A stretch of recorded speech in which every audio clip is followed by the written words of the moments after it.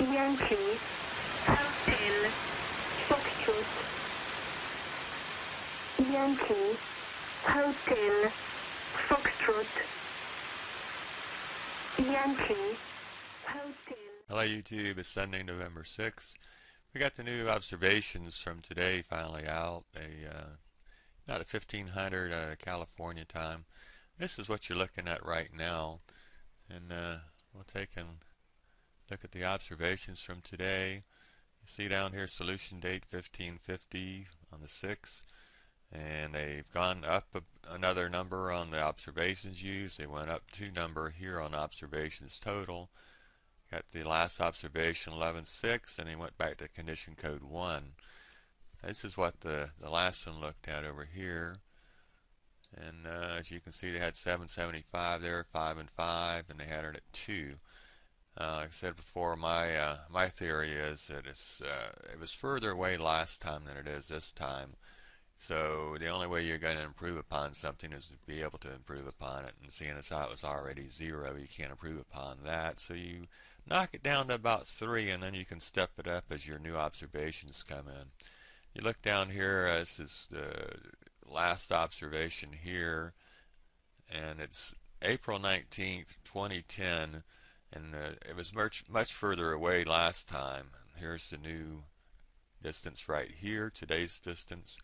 Here it was last time, so it's much closer this time. Plus they have new equipment at Goldstone, and you're going to get a much better reading than you got last time.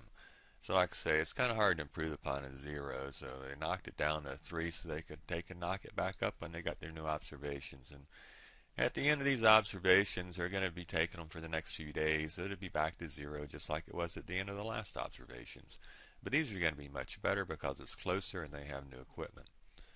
And we this is the one I made up a new one on here. This is 2005 YU55, and the other one is YU55 2005. That's from the April 19th 2010 solution. This is the new solution here, so you can compare those two along with the horizon readings. These are the horizon readings I'm using right here. I use the same 2-day space as I did last time. And I'm calling the new one YU55HZ. I've got N1 for last year's solution. I've got N4 for Friday's solution. So we can compare the distances on those. And here are the numbers I'm using down here. And we can take a look at that. And like I said, this is what you have going on at current, your current positions here. And we can go and look at the view from Soho, and they're over here. Now, one thing people keep talking about this star is it's a binary star. You can see it separate right there when you zoom out on it. That's Libra, Alpha 1 Libra, and this is the other one. And they're close together. They're a binary twin. That's why it looks a little bit odd shaped on C3, and you see 2 of them actually on C2, just like you should see. It's only 10 minutes of 10 seconds of separation on them. So we'll zoom back out and center on these. And you zoom in, you can see, like I say, you've got 2 different sets of data here. These over here, this is the one from last year's April 19th readings, radar observing. This is from today's radar observing. And if you look at it, there's only 197 kilometers difference between April 19th, 2010 and November 6th, 2011. 197 kilometers. And this time we have much better data than we had last time. And that would be what you get if you go to this page and look at it. You would get these 2 over here. Now if you go and you use the horizons interface like I did here, you're going to get a specific point in time and a much better observation. If you look down here, they even put into the orbit the perturbations of Ceres, Pallas, and Vesta, not only do they use the Earth and the Moon and the Sun, they use these asteroids as well. So that's how accurate this is. People keep saying, oh, the gravity's going to affect it. All that is baked into the pie. They even bake into the pie these three big asteroids here. So forget about the gravity's going to make a shift. That's all baked into the orbit. That's how they make orbits up. And we can look at the differences here. And you have, this is from last year, and this is from today's here. So we have a difference of 208 kilometers. Okay, that's from Friday there. 208 kilometers from last year's and Friday's. And if I could get it to show up there, I have to zoom in on it more. You see how close these two are. That's from last year, and this is from Friday's. 211 kilometers, and we got much better data from the radar this time. This is the two from today. This is the one from Friday on November 4th. This is the one from today. And you're looking at a difference of 2,814 meters. So it's basically right on top of each other. That's amazing accuracy for an asteroid being measured by radar from the Earth. And as you can see there, it's still 0.0067 from SOHO. So basically it's going to look the same on your other views. I don't know if I should even bother with it, but if you go back, it's going to be the same information basically. And I show the info here, and it's showing 326, 467, and we can take and back up on it, and we see it start counting up. Go ahead on it, and we see it count down to 467, and it starts counting back up again. So it's basically right around in there. And we got a distance of 326,467 to the Earth. And the Moon's going to be basically the same as it was last time.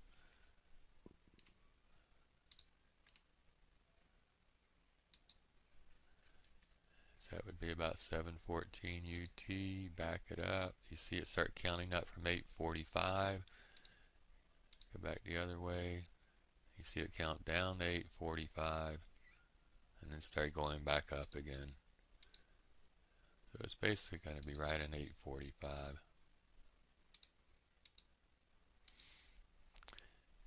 So we can go through the other ones, but I don't really think it's necessary because it's going to be about the same. I guess we could take and look at what it's going to look like from Earth zipping across the sky. Now this is going to be on the 8th at 7. We can take and change that around here. Change it to the 7th. And here it is still in the Sun. You're in the Earth center right here. So we'll work it ahead from there. And you'll see it coming across. And we're up pretty close to close approach right here. Back it up and slow it down. So that's basically what you're going to be seeing when it passes on Tuesday night. And it's going to go right over the full moon, almost full moon.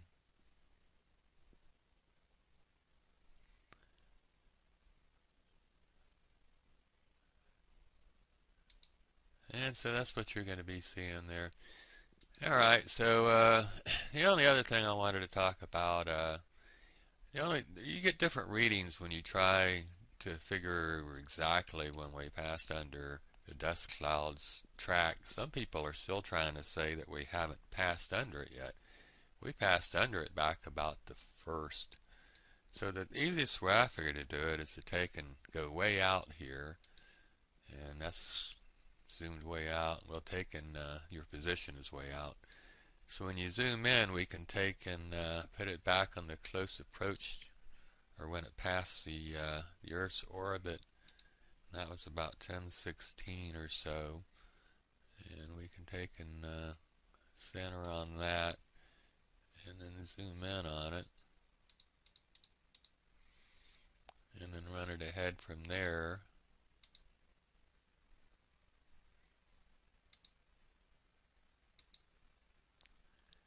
And you'll see that it passed the Earth's orbit right around in there.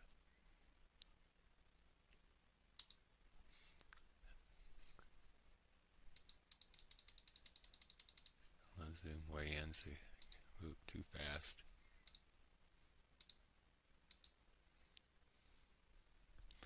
This is the best way I figured out how to get an accurate reading on it anyway. Zoom way out to where the angle is not a problem. And this way the angle is very, very, very small when you're out this far. And so once you get there, they can go there. And so now we're at inside of the dust cloud if it were a regular object. And so from there what we want to do is take and change to a stationary location. Okay, so now we're in a stationary location. And what you're going to be seeing here is you're going to see the Earth come under you. And we can take a center on that. And so as it moves ahead from your stationary location of where the comet passed over the track, it'll take forever to get there like that. Let's take and move it ahead to the 30th. Okay, so here comes the Earth and the Moon.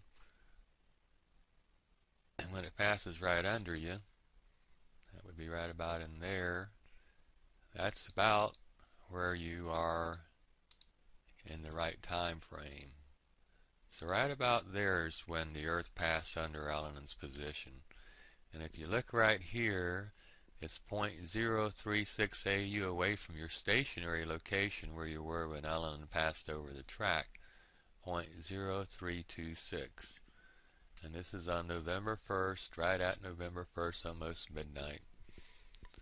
So if you took that distance there, that would be 0.0326, and you went over here and you put in 0.0326, and you see that we are going to be 4,876,890 kilometers below where Ellen passed. 4,876. Okay, so what is that in miles? Okay, so in miles that's going to be 3,030,359 miles below the track of Ellen.